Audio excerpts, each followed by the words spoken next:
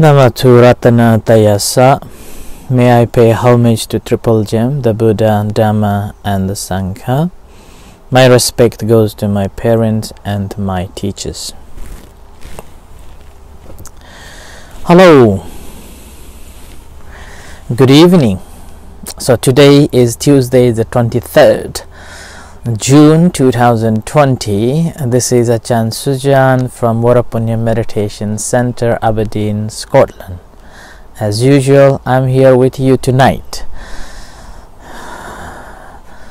And thank you everyone for watching this live broadcast, talks on Buddhism and experiences. So thank you everyone for joining almost every night, and all the comments and feedbacks. Thank you.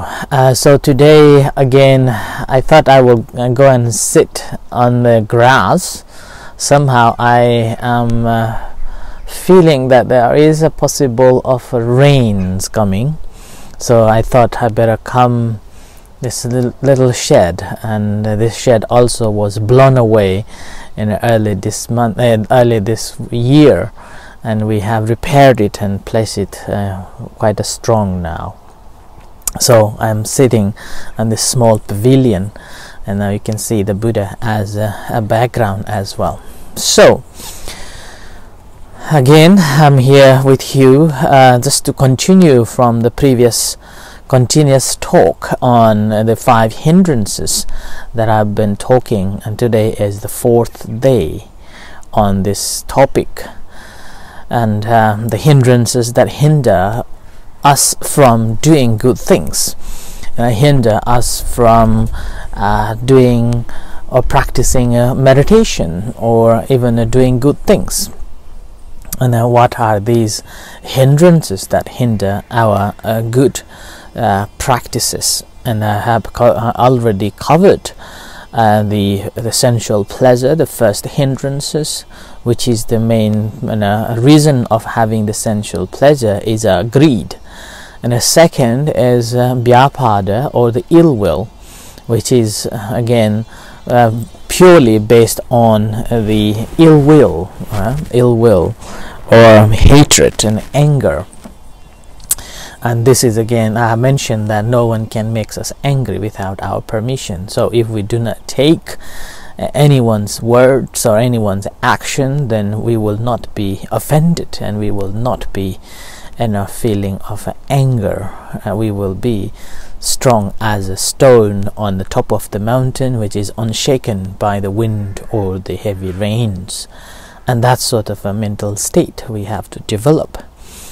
And also in a practice, sometimes not achieving what we want also causes a trouble, and ill will begins that towards own self, of not able to do what I should be doing. Kind of like self-hatred may generate too, and in that case we need to see how important this life, and how how much that we are got the opportunity to be born as a human and using this life skillfully, and that is based on purely the hatred mental state. And the third, yesterday I spoke on so-called sloth and torpor, and that's basically on the basis of ignorance and dullness of our mind. Despite of dullness and ignorance of our mind, and yet we can overcome by seeing and understanding the value of our own self and the value of the practice, and that's how we will be able to overcome. And but in case of the physical sloth or torpor, then we basically need to go through the process, and if it's really needed, so-called, if you're sleepy, just sleep, and that's the way to overcome, and that's how we should practice that. So today is the fourth hindrance, that is known as a tina midda. So Uddaccakukkucca. So today's topic is Uddaccakukkucca, which means the restlessness and worry. My first question would be, who hasn't got restless mind and who is not worried? I think every one of us are restless, and every one of us feel worry too. Yeah? And here, Uddaccakukkucca, Uddacca means restless, Kukkucca means worry or remorse, yeah, or mental distress, or depression, like that. And restlessness is that basically the reason behind the restlessness is not seeing the value or the joy on the things that we are doing. Let's say you got a job. Once you got into the office and you feel very unwelcoming, very feeling uncomfortable, like this time of the year, after you have been working from the home and now you have to go to the office, and every environment has changed, the situation has changed, and you do not feel comfortable, and with that you will be thinking about this is not right, that is not right, wish he is here, wish he is there, and wish that is in this way, wish that is in that way, So we go on thinking one after another rather than having any contentment or living in the present moment, what's happening. Being aware of the moment here and now causes this restlessness. Dissatisfaction is the cause of the restlessness, and that's why the antidote for this restlessness is simply in daily life is to find the contentment that we have,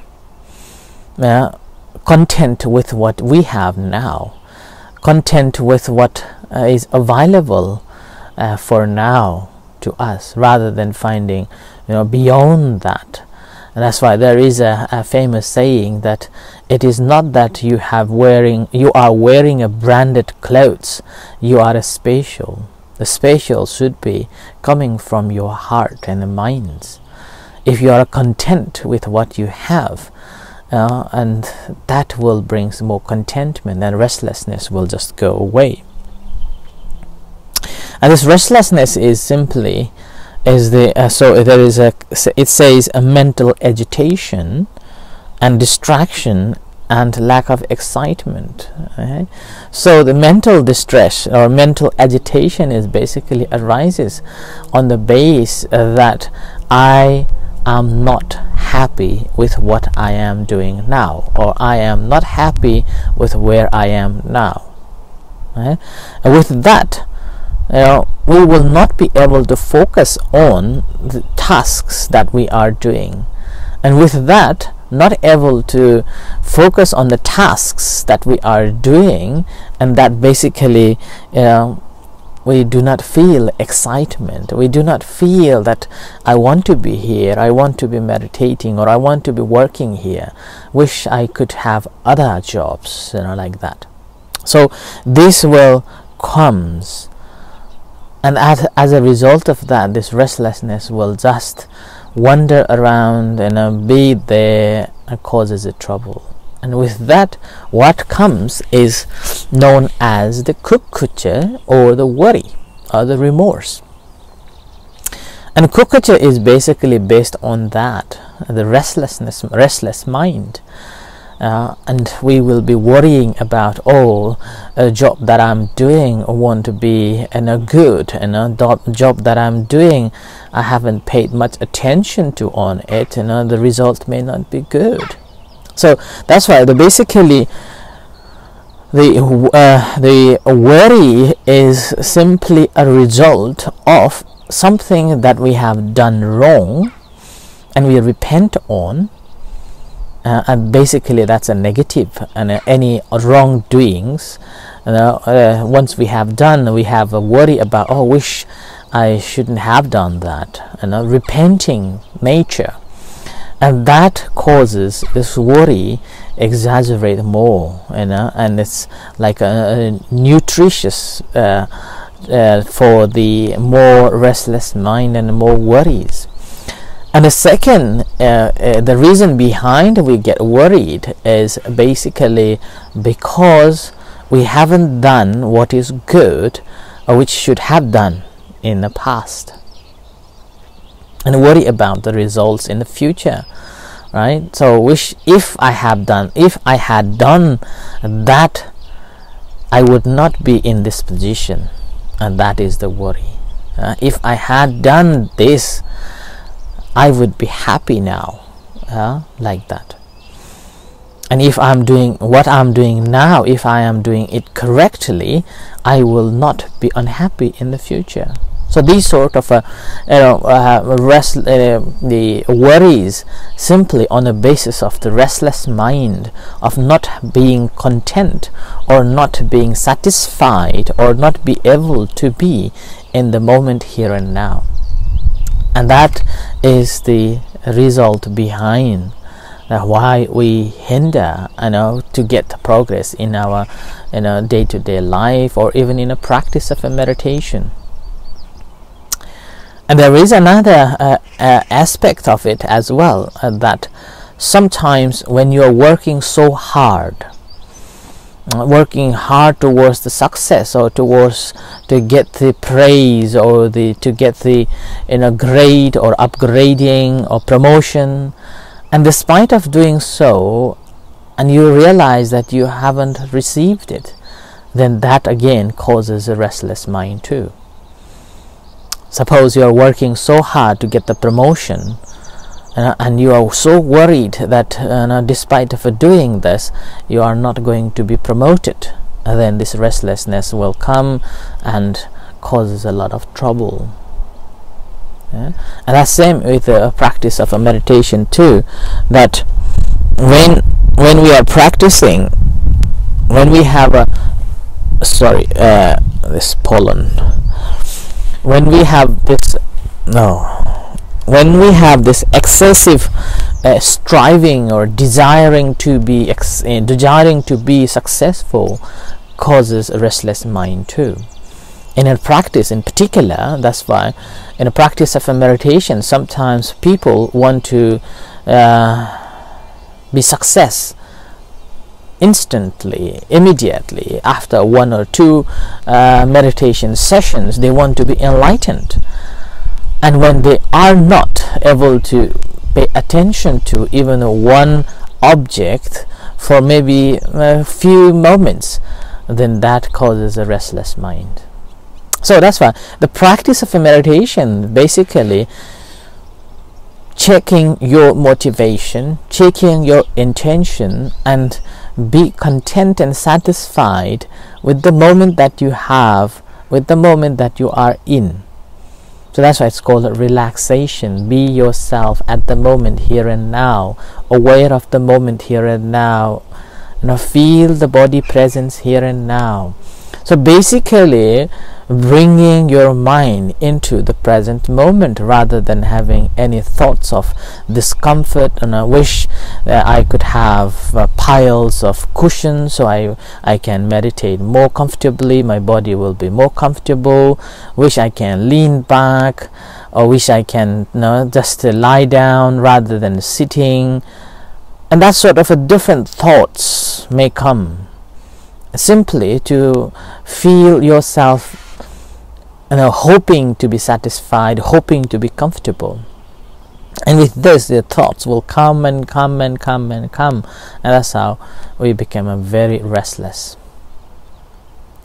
So when we come to meditation, that's why first what we have to do is to accept the environment that you are in, situation that you are in, and a cushion that is available, and just content and work with that, and then knowing whatever is happening as they are, as they occur, as that is taking place.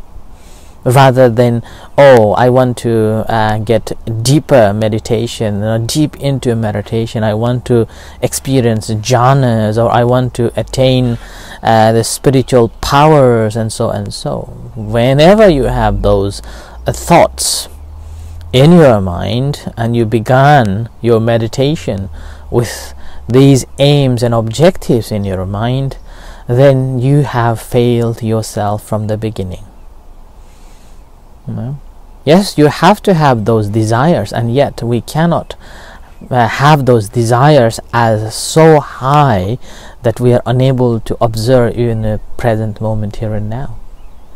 Because this body always presents, this body always and always in the present moment. And whenever this body feels tired, it just sleeps or rests. Whenever this body is holding something, and when it feels tired, it will just put it down. And body knows how to relax. Body knows how to find a comfortable position, or body knows how to be comfortable. Whereas the mind, it's very difficult to measure. It's very difficult to measure, and yet it hasn't got so-called form. And this doesn't stay. And whenever something happens, the more the trouble the mind wants to take on. When this is particularly negative things, the mind always wants to hold on, cling on, and pondering on, thinking on, this and that, wish this is this, wish that is that, like that. Body doesn't do like that. Whenever something is wastes, whenever something is not useful anymore to the body, it will just take it out. It will not keep it in the body at all. Like going to the toilets, like sweatings, even the hair, nails, these are all wastes in our body. Body doesn't want. It will just take it out and feel relaxed and healthy. Whereas mind, whenever something negative happens, we do not want it, yet we spend 90% or maybe 99% of time thinking of it, holding on to it, grasping on it, and patting on it, and as a result, our mind becomes so restless, and also we become so worried that what if, a big if. So capital I will begin there. And as a result of that, we cannot have so-called the calmness of the mind. We cannot have the peaceful mind. Okay, and we cannot have this so-called the tranquility of the mind. So the calmness, tranquility, serenity, concentration, we will not be able to achieve as long as our mind is in a restless position, restless moment. And this restless moment happens sometimes based on what we talk, and how we engage with the environmental situation. Particularly if we are talking in a negative or the harsh words, or onto the arguments, then that is very prone to become a restlessness in meditation, and that also can be a result of unable to sleep. And that is the reason why, according to the Buddhism, now we have to practice at least of the 5 precepts, so then our physical and verbal action will be pure, which will not be disturbing or distract mind to think or something else, but it will be in a way become a more mindful and able to control. Okay, it's able to control. So And once we have fully realized and let it ease, then content of the situation, and we do not speak any violations or any harsh words, what happens is it's easy to concentrate. It's easy to concentrate on the object that we are given or we have used. And what happens is, as we, and this is another one, this restlessness begins, and in a deeper level, is that what happens is we will be able to calm our mind and tranquil our mind, and we will achieve the serenity and peace.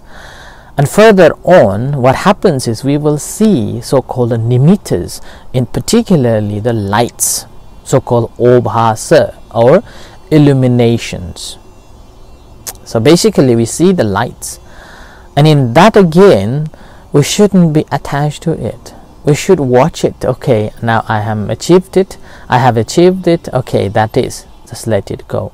If we do not let it go, then we will be pondering on, oh, what is this, what happened, and what's going to be, oh, I supposed to be meditating and watching the breath, and why this is happening like that. Like yesterday, I was also guiding, helping one of the meditators who attained this light, and after he attained this light, he was experiencing this breath become hard, very hard, and gradually become so powerful, so energetic, and he was worried that where is this nimitta or this obhasa or the light gone, like that. So it's basically, once you have attained it, you're supposed to let it be and let it go and just carry on as they are. And with this, you will be able to go on to develop. And here the Buddha gave the restlessness and worry as a simile is like a water. A bowl of water is steered by the wind, enable us to see through, or enable us to reflect our own face when we look at our face on a bowl. And restlessness and worry is like that. It doesn't allow us to see the reality of our mind, the reality of the nature and the present moment. We simply do not see clearly what's going there. More than that, if that steers, the wind become very strong, then that steers, the water can damage surroundings. So does when our mind is restless and it's worried, it can affect to the surrounding people, and which you can experience by yourself. Whenever your mind is so agitated, whenever your mind is restless, the way you walk, the way you talk, that affects to the surrounding people. The people also will feel the agitation that you are experiencing, the restlessness that you are experiencing, even the worries, and as a result they are also affected too. So restlessness and the worry is like a boss who is controlling us to do this and do that, and we will not be able to control ourselves. Rather, we are acting in the influence of this restless mind and this worries. So that's why the ways to overcome this, first we have to understand that whenever we have this restless and worries take control of our mind, we become unfit, and we will not be able to see what is beneficial for us and what is not beneficial for us. And this restless mind can happen even the slightest things. Suppose if you are a partner or a husband or a wife, and your wife is talking on a phone in different times, or husband is texting while you are having a meal, then immediately, oh, who he's talking, or who she's talking, and that carries on a lot. and with that restless mind, and also creates the worries, and with that our mind become inability to work properly, and with that causes a trouble. Okay, that causes a trouble, and we will not see the benefit of it. Sometimes probably a reason of it, good reason to talk, good reason to message, or good reason to communicate, and yet because of that, not seeing the benefit of it. And the first thing to overcome this restlessness and worry is to know that what you are here and now is such a precious, and be satisfied and content with what you are, particularly if you are in a meditation state, doing a meditation. Then be happy with the situation that you are in, be content with the objects that you are doing, and forget about any remorse that you have done. Do not repent on the things that you have done, and do not worry about the results that is coming to be. Remorse or the repent, you can check around the world or surrounding and around yourself who hasn't done anything wrong, or I would say who hasn't got the history of a wrongdoing. We all have that, and we have learned from it, and those histories has made us strong and grow stronger. So that's why do not worry about it, but just be mindful of the present moment awareness here and now. So that is the first stage. And the second stage, when you are striving too much, that also causes restlessness and worries. So in that case, do not put too much energy, just ease it a little bit, and with that you will get more concentration. And as you got the concentration, this restlessness and worry will just suppressed in the first stage.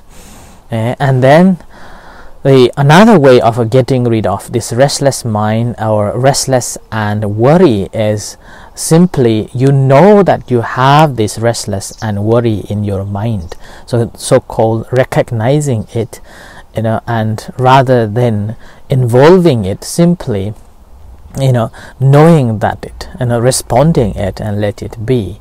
So-called the mind has the restless or restless and worry. Know that, and with that knowing, we're simply uprooting from the root cause of it, and that's how we will be able to uproot from its roots. When we have taken from its roots, then that is the moment we are free. And that's why it is also known as one of the feathers, that once we have overcome it, then we become enlightened. A third level of enlightenment will be achieved after we have overcome this Uddaccakukkucca, or restless mind, restless and worry. Until then, we have to face it, but the way we're facing it, in different ways. If we're just looking for the calmness of the mind, then just concentrate on the object that you are given. And then if you want to develop the wisdom, then simply know that this is there, and rather than engaging, simply recognizing it and let it be. And finally we will be able to uproot it completely. So I offer this as tonight's reflection and talk on the fourth hindrances, the restless and worry. I hope it helps you to develop in this practice, and as well as able to use in your daily life. So with this, may you be happy and peaceful. And in a few minutes time we will have a chanting and guided meditation. You're most welcome to join with us. Otherwise, we'll see you tomorrow at 6:30 for the talk again. Until then, thank you very much for listening, and may you be blessed. Thank you. See you shortly.